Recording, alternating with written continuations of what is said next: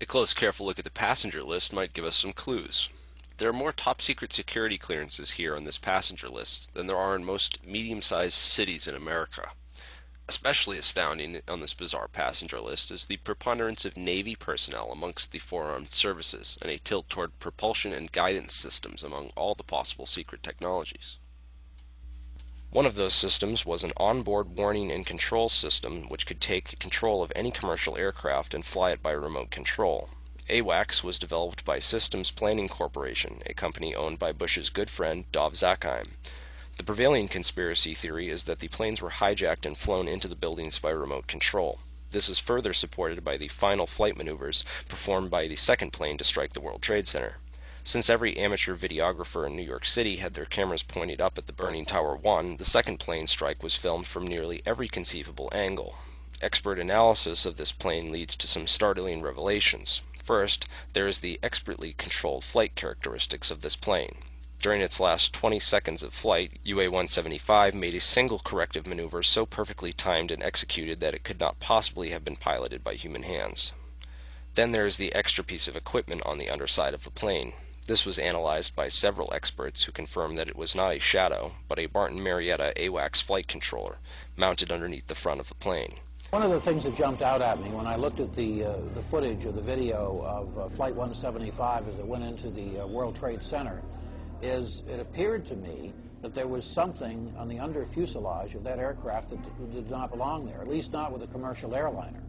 Now, I'll tell you where I have seen attachments that look like that on military aircraft. So the question you have to answer now is, was that the commercial airliner that hit the World Trade Center, or possibly was it an aircraft that looked very similar but was a military type airplane? All the recorded sources, all the different photographic evidence that was produced by CNN and ABC, they all show this pod. It's there. You can see it with your own eyes. And in my professional opinion, that there was a pod attached to the bottom of that aircraft, and therefore it was not United Airlines Flight 175. They attacked loose change so severely for bringing this up that they actually got a lot of people to back off of it. Shortly after, they began a massive no-plane theory disinformation campaign to further obfuscate the truth. They would have their agents pose as conspiracy theorists and go on TV and radio shows to misrepresent the 9/11 truth movement, creating turbulence within and ridicule from the outside. According to Mike Ballone, a 9/11 rescue worker at Ground Zero who actually physically saw one of the black box flight data recorders taken from the World Trade Center rubble, said the FBI then confiscated the evidence and warned people not to talk about what they saw. Now, the official government story denies that they found any of the black boxes. However, if you look at every plane crash in aviation history, they always find the black boxes. Obviously, these black boxes contain information that the government doesn't want the public to see. So what really did happen to these planes? If you take a careful look at the flight paths of American Airlines 11 and UA-175, the two flights that took off from Boston's Logan Airport and crashed into the Twin Towers, you'll find a major clue. X marks the spot on this treasure map, as it turns out that not only did both these planes cross paths directly over Stewart Air Force Base, but they did so at the exact same time. Another odd synchronicity is Flight 93, which had been sitting on the tarmac delayed at the airport for nearly 40 minutes with no explanation. Originally scheduled to take off at 8:01 a.m., it was delayed until the moment that Flight AA-11 crashed into the North Tower at 8:43 a.m. It would appear that Flight 93 was their backup plane in case one of the other flights was intercepted. After all, you've got two towers rigged for demolition. You can't take the chance that one of these planes gets intercepted. Another interesting piece of evidence that ties Stewart Air Force Base to the center of this 9/11 conspiracy is the white mystery planes spotted over Washington and the Pentagon. Through careful investigation, we've been able to map out the flight paths of these two ominous aircraft, which have been identified as E-4Bs, a type of aircraft that the military uses as mobile command posts. What concerns me is that both of these aircraft took off from and landed at Stewart Air Force Base. Finally, none of this could have ever happened if NORAD and our military air defenses hadn't been deliberately dismantled. The planes would have been shot out of the sky much like Flight 93 appears to have been. Rumsfeld took away military authority to shoot down civilian airlines in June of 2001 and gave it back again in November. Operations Vigilant Warrior, Vigilant Guardian, Northern Vigilance, and Northern Guardian were military exercises that involved sending all our air defenses to Canada to fight an imaginary Russian fleet, placing false radar blips onto FAA radar, and running hijacked plane scenarios which effectively left the military with only 4 planes to defend the entire northeast sector, while the FAA at one point had as many as 22 hijacked aircraft on radar to deal with. Under normal circumstances, NORAD would have responded to a hijacked aircraft within an average of about 11 to 14 minutes. I wanted to focus just a moment on the Presidential Emergency Operating Center. You were there for a good part of the day. I think you were there with the Vice President. And we had that order given, I think it was by the President, that authorized the shooting down of commercial aircraft that were suspected to be controlled by terrorists. Were you there when that order was given? No, I was not. I was made aware of it during the time that the airplane coming in to the Pentagon. There was a young man who would come in and say to the Vice President, the plane is 50 miles out. The plane is 30 miles out.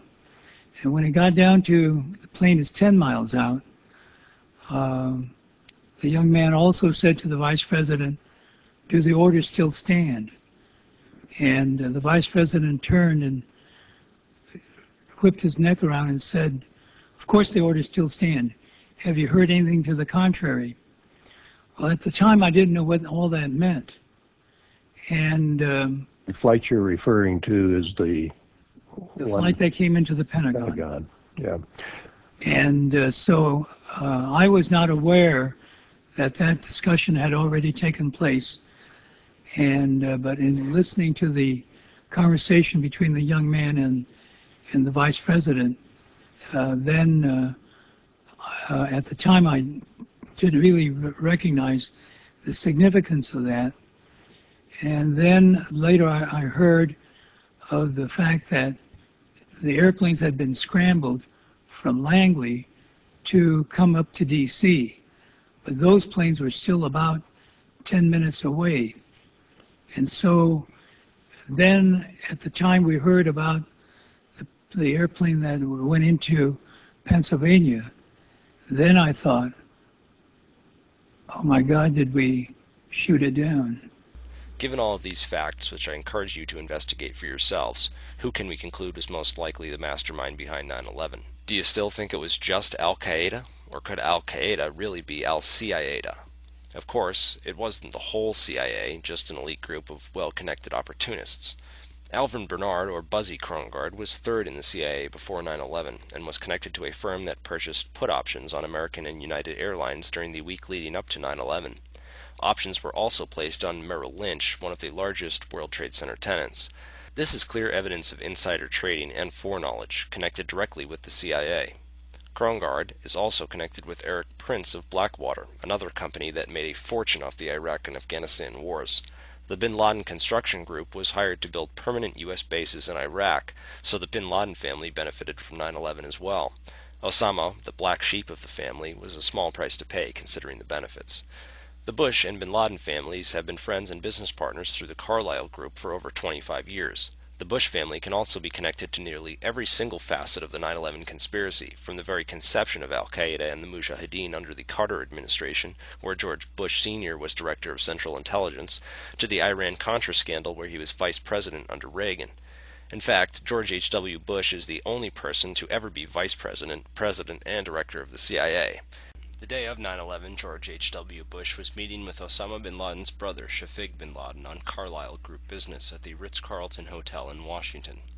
While all other flights were grounded that day, the bin Laden family was allowed to fly out of the country. Chief Pakistan spy General Mahmoud Ahmed also met with Bush administration officials the week before 9/11. Ahmed also met with Bob Graham and Porter Goss on the morning of 9/11. These are the core facts of the 9/11 conspiracy, and I encourage you to do your own research into them as well.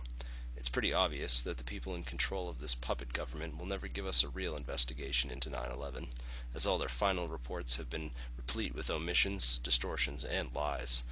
It is up to we the people to form organized, nonviolent resistance movements for the truth. We are soldiers in a new type of warfare. information warfare.